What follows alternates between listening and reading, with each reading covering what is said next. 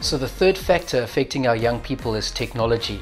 For the first time in history, we have young people that have grown up with technology from the time that they were very small.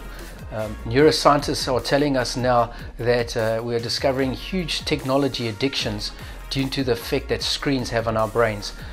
As we observe screens, we receive dopamine into our brains, which gives us a feel-good feeling, and that's leading to a lot of young people that are addicted to technology.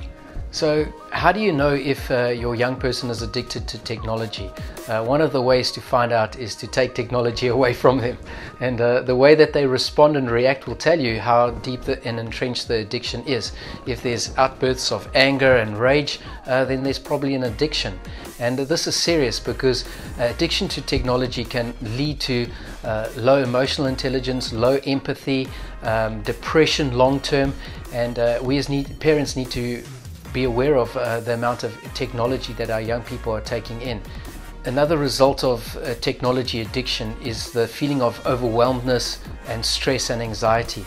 There's so much information that's coming towards our young people, and they don't have really time to process the information that they're receiving, and they also feel like they're missing out because they see their friends around the world doing different things, and this can cause a lot of stress and anxiety in their lives.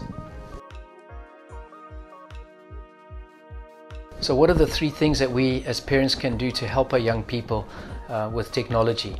The first thing that I would suggest is to let your young people know that technology is a privilege. It's a privilege to have an Xbox, it's a privilege to have a smartphone or an iPad, and time behind those screens is a privilege and not a right.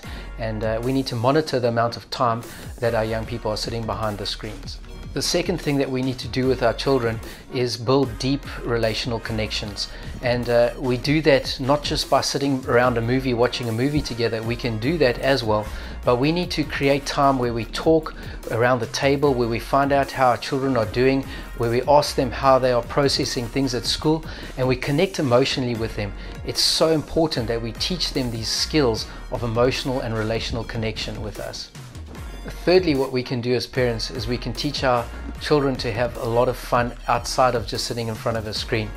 Whether that's doing something together as a family, whether it's going outdoors, whether it's walking on the beach, but just saying, you know what guys, there's a lot more that we can do than just sitting behind screens addicted to technology.